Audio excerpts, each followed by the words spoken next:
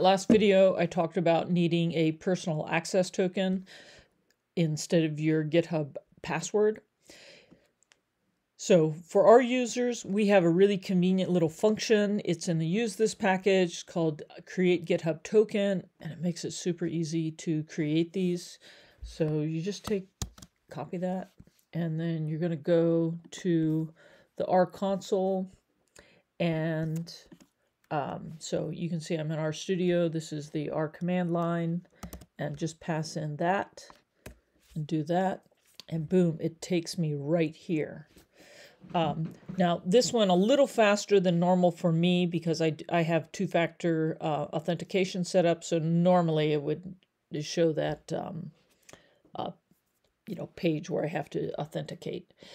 But I did that right before this video, so it went right here. So the nice thing with this is it takes you right here, and it's great. It sets up the scopes. So the permissions that you need, you can unclick things like I'm not going to need that. Yeah. And then just click generate the token.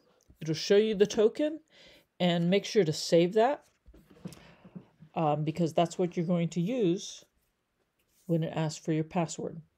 I'll also note that this is the default is 30 days. If you use 30 days, you will be updating these constantly. So you can set it for longer. Really don't suggest no expiration. That's probably unwise, like maybe 90 days. Okay, hope that helps.